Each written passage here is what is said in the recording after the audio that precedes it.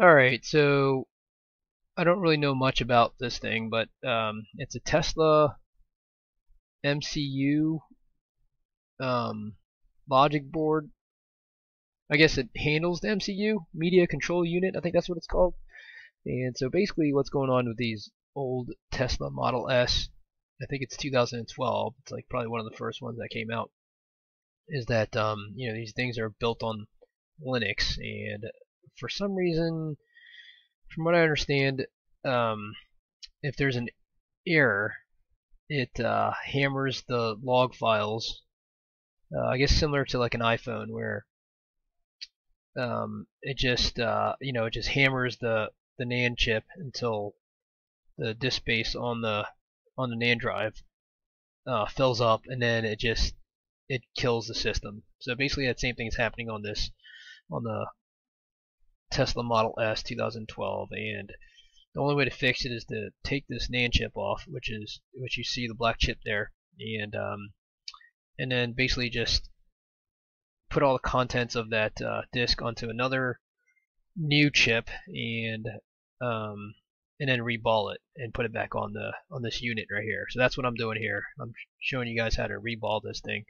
I don't know much about it in terms of the Linux side.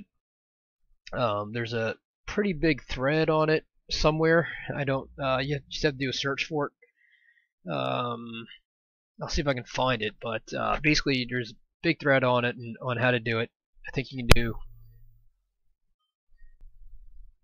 I don't know where I left off. I had a phone call. Anyways, I'm re-recording this thing with narration. So basically, the guy ended up buying another NAND drive here, which is what I'm soldering back on, and he somehow reprogrammed it and added a few things, and something about logging, having the log instead of to a file to temp fs, so that it automatically, so it doesn't like kill the drive when it eats up all the log again.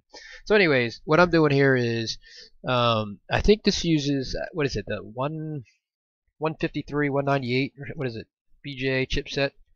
Anyways, I don't remember exactly what BJ chipset it is, but it's a fairly standard one. And basically I just reballed it, and the blue thing below is a preheater. Actually, it's a Mechanic IX5 preheater.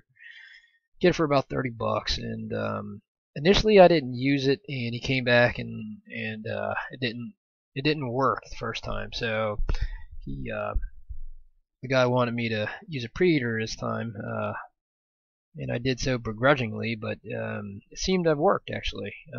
So maybe there's something to a preheater. I don't know, or maybe I just screwed up the first time. Anyways, the preheater goes up pretty hot.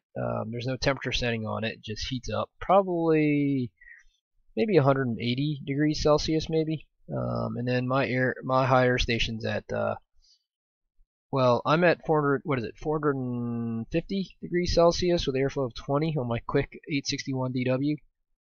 And so that's the final. That's the finale right there. And I'm gonna clean up the flux a little bit and try to get as much flux off as possible here. And so, anyways, so that's how you reball this thing. There's really not a whole lot to it. This is just fairly standard microsoldering. Of course, you need a microscope, you need a high air station, you need to know how to reball, you need some solder paste. I'm putting some isopropyl alcohol on it right now because if you know how to microsolder, the isopropyl alcohol is 99% alcohol, so you clean it up and it just evaporates basically, and so that's about it.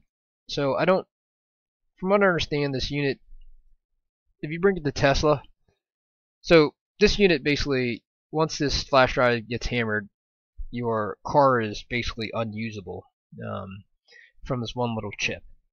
And if you bring it to Tesla, they'll charge you $2,000 to replace the whole MCU. That's from what I understand. So taking this chip off, putting it into a programmer to read it, to eMMC reader to read it, and then and then reflash it and reball, put it back on, you're probably looking at maybe like $200 to $300 for everything. So you're saving a little bit. I don't think this is a service that I want to offer, mainly because I can't test it, after it leaves my hands. I mean, I could do the reball and I could put the chip on, but what if it doesn't work? It's going to come back and it's probably going to be a nightmare. But maybe, I don't know. I mean, if you want this thing done, contact us and we'll see what we can do. But anyways, I just wanted to put this video out because I thought it was kind of cool, the whole story behind it and stuff like that. Thanks for watching. So I just wanted to say thank you for watching this channel, and I wanted to promote our online microsoldering course. We have it hosted at udemy.com, and at this point it's 4 hours of video instruction. The reviews are pretty good,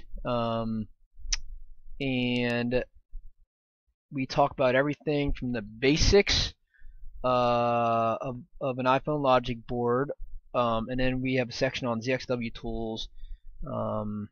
We have a little section about how to set up your hot air rework station, your microsoldering station, and how to use diode mode.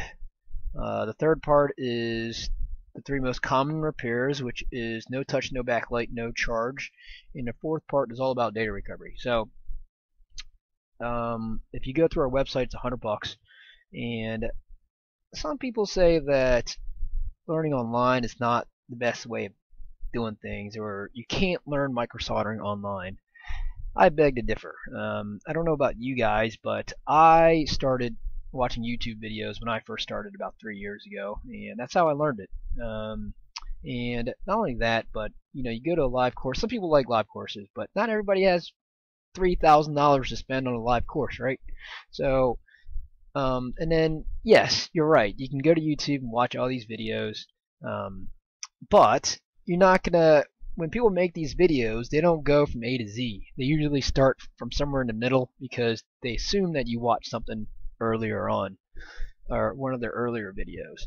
So this course is all-encompassing. It has everything from A to Z to help you get started in microsoldering, and we are adding stuff on a weekly, maybe monthly basis, and we're just gonna keep adding to this thing. And so if you want to get started, I mean, you could also take a class, but to get your feet wet, I think this is the best thing to do right here, and I vouch for it. Thanks for watching the video.